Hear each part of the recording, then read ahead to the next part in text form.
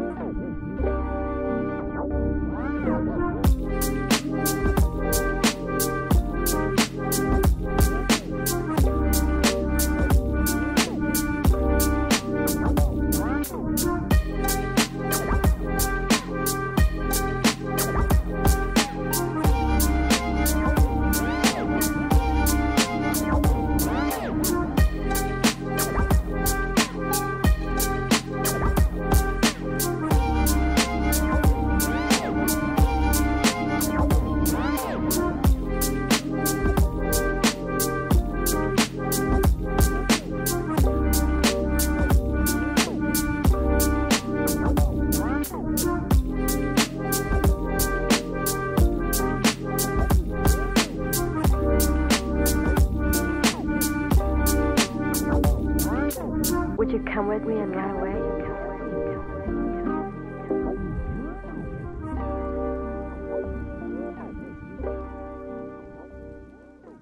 I will miss you forever. Hello everyone, my name is Ahmed, better known as Just Another Gamer, and I will be guiding you throughout this video. To start with the base tour, the base has 6 external TCs that use the same concept but with 2 different designs, and each TC is connected to its own entrance. Starting from the left, we have a 2 triangle 6 rocket disconnectable TC connected to a AlonInTokyo gatehouse. Then we have a disconnectable 6 rocket flank base that also has one of our 3 large batteries.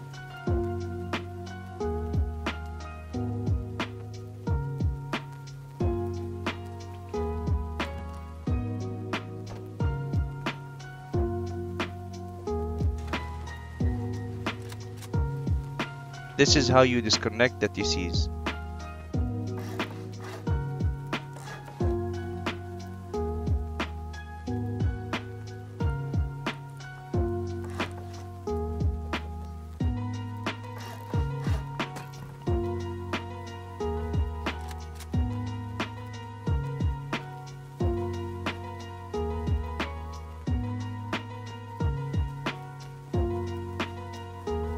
Entering the compound, we find auto turrets guarding every possible breach during a raid.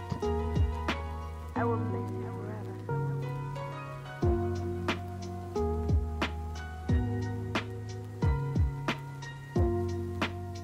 The furnaces are also placed in a way to prevent raiders from hiding behind them without running into the turret's line of sight.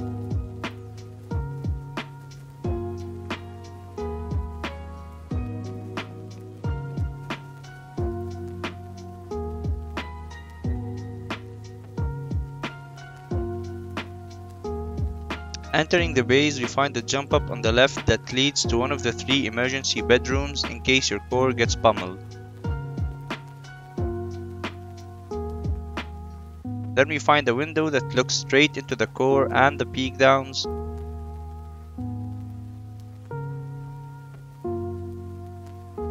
And above the window we find a ladder hatch that takes us to the shooting floor.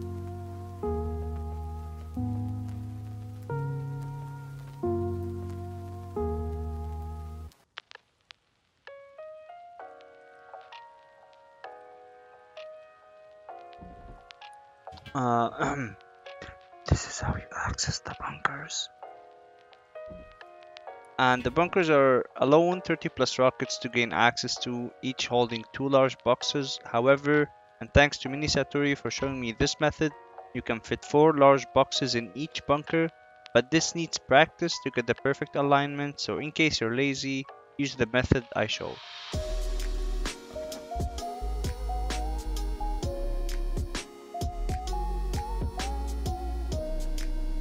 Peekdowns are separated with single doors to limit raiders' mobility during a raid.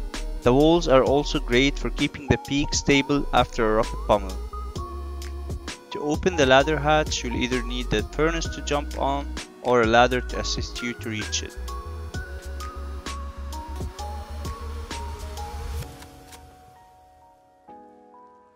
Ramp peaks provide us with good coverage towards the breach and safe points to fall to when you wanna heal or retreat. It's also important to note that you can shoot rockets through this gap.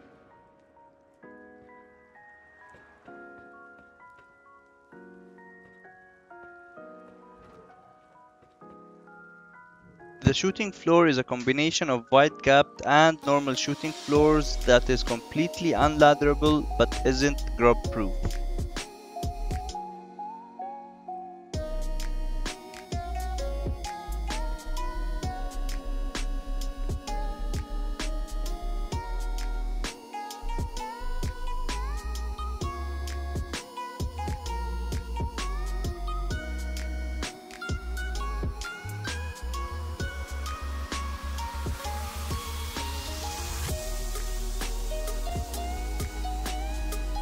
On the third floor we find couple boxes and a locker.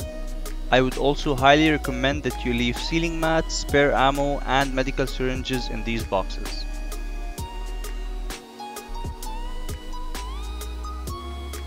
Jumping up, we find the bed that I forgot to place before recording.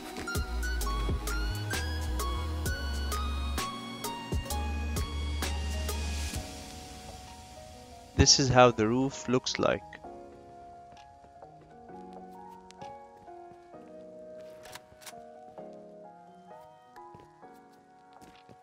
And in case the roof isn't enough to fulfill your roof camp desires, I got you.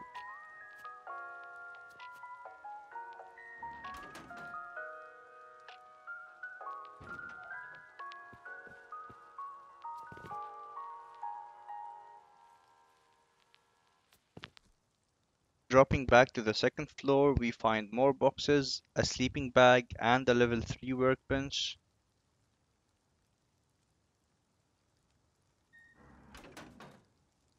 On the first floor, we find more boxes and the TC.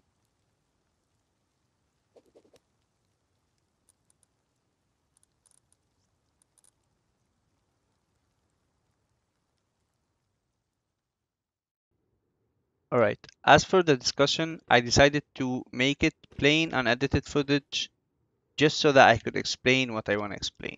First, I'll start with the pixel gaps. Now, you might be asking, won't these boxes take damage through the floor? Well, here's your answer.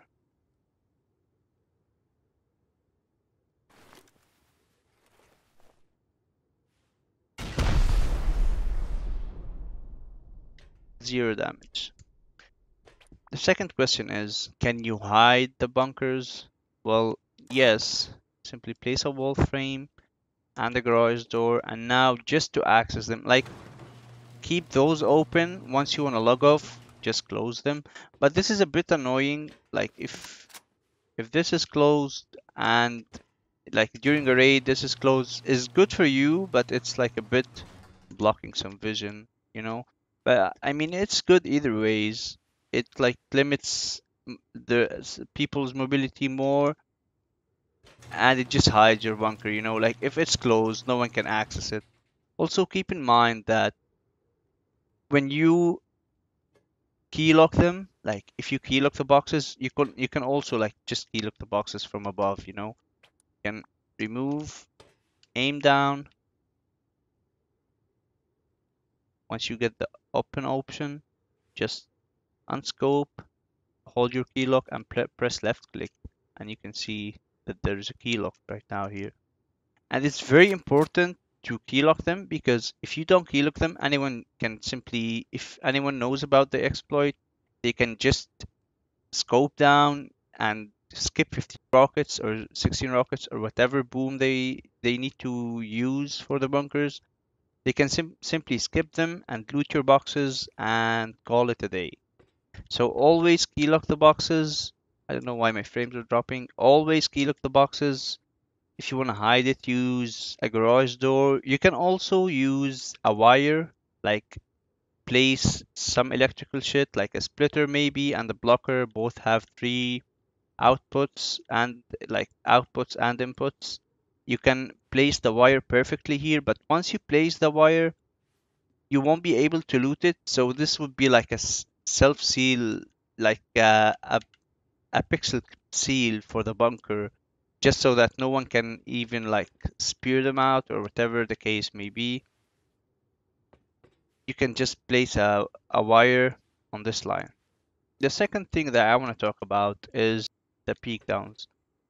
There is something that you need to know just so that you don't fall in the same mistake I fell into like the first couple times building the base. No, well, not first couple times, first time.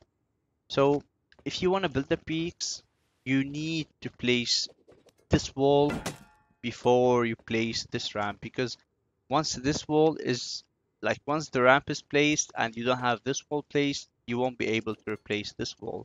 So what I usually do, or what I should do, is just remove this ramp, place this wall. If I don't have enough materials, I just keep it twig. Then I would simply place this twig here, jump on top, rotate until I get the green thingy, the blue thingy, sorry, place it, and that's it. And once I get enough, I start upgrading this. So this is something that you need to be very aware of. The third thing that I want to talk about is the roof. Now, for me, I won't have low walls here, and I won't have these roofs like this way. Here, I would have windows all the way around with embrasures and reinforced glass windows. Here, I would have half walls, the windows, and have this head glitch peak. This is very OP with a heavy helmet because only your head will be visible sometimes. Like in this case, your head will be visible only, and with a heavy helmet, this is pretty OP.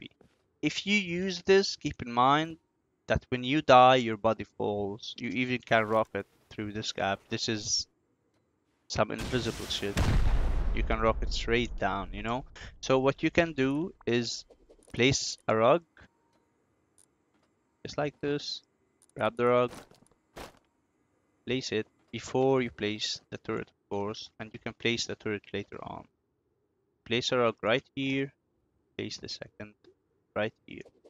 Then you can place low walls and place your turret. The last thing that I want to talk about is these externals. For me, I wouldn't use disconnectable TCs here. I would use large furnace bases. I would completely remove all the furnaces from my compound. It's because it's attention seeking. Like if someone sees 6 large furnaces inside your compound, he's gonna say that's our next raid target, you know. So what I would do is I would remove all of this. I would place one more square foundation and then start with a large furnace base.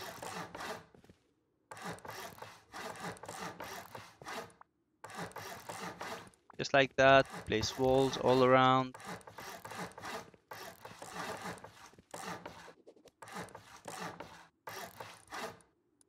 Here I also place walls. Then of course you need to remove this. Place roof triangles. And this will close. And you have your furnace in the middle, your TC here, or whatever the case. Now for early game, if you don't have like enough materials to finish the entire thing, but you want to place tool cupboards to like extend your privilege, you can simply do this. Place these walls, place your TC here, then place walls all around. Well, no, it should stay, it shouldn't go. Place walls all around with this entrance, or if not, you can just place those and your privilege will transfer from the TC following the walls to upkeep whatever foundations you placed like before this is placed. And I think that's about it. Do we have anything else? I don't think so. Sorry if I missed anything. Oh yeah, one more thing.